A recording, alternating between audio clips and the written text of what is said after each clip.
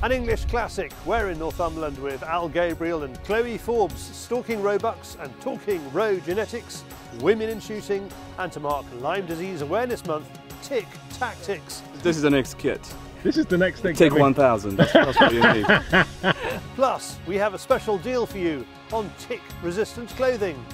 The English Open attracted hundreds of the country's top clay shooters. Watch our report from the event. And rewilders, they are invading Wales just as field sports is under attack there.